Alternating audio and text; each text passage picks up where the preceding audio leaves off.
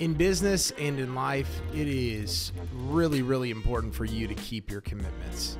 Made a post a couple weeks ago about getting canceled pretty consistently as far as meetings go from a bunch of people that I've been talking to, not only on our team, but other people that are not only in digital marketing, but all of our contracting clients as well. They're seeing a ton of people just cancel same day, no call, no shows. If you can't commit to stuff with other people, it probably is most likely that you're not committing stuff for yourself either. And in order to be successful in life, you have to keep your commitments. And if you can't keep your word, then there's probably a lot of things that are failing in your life.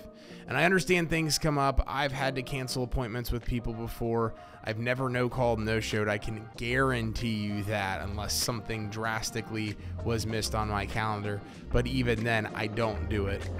Time and time again, people are waiting until the last minute or they're no-calling and no-showing, and they just think it's acceptable. And I know that in today's society, we're seeing it pretty consistently because it's been a big topic on social media.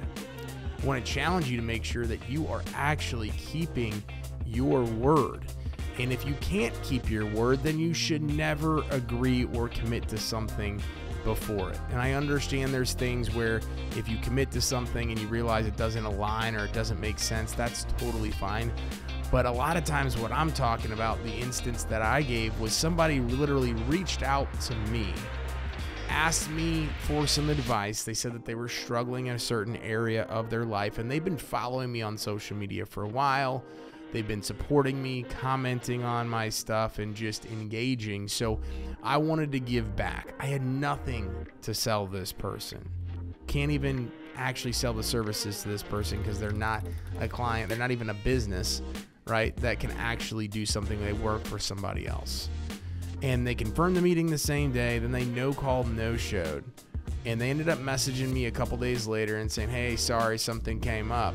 He basically just told me that I wasn't important and that you were okay wasting my time.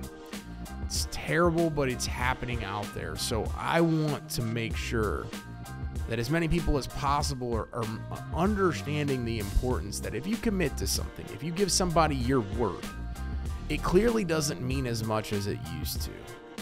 So change that, right? As a society, we have to change the way we are committing to things. And I understand things happen. It's the one-off situations. This is a widespread thing. Today, as I'm making this video, I had 3 different people cancel on me. 2 of which the people reached out to me.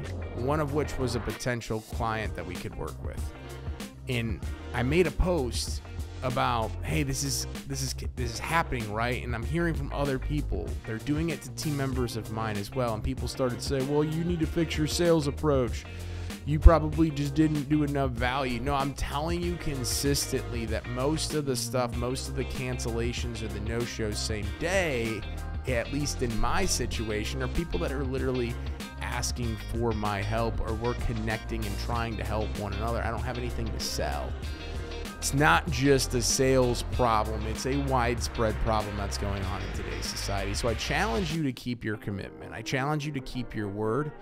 And if you're struggling with doing that, then you need to do some inner work to figure out how you can make sure you're in a position to keep your word, because your word is a lot of times all you have. And if you do that consistently enough, you're going to get a bad reputation. It's going to take off, and people are going to know you as the person that's really flaky, that likely cancels, that you can't trust. No one wants to be known for that. Hope this video was helpful today. Again, not a fun topic to talk about, but something that I'm seeing happening really consistently right now in society. Would love to hear your thoughts, comments, feedback, things like that. Thank you very much for watching today's video, and we'll see you next time.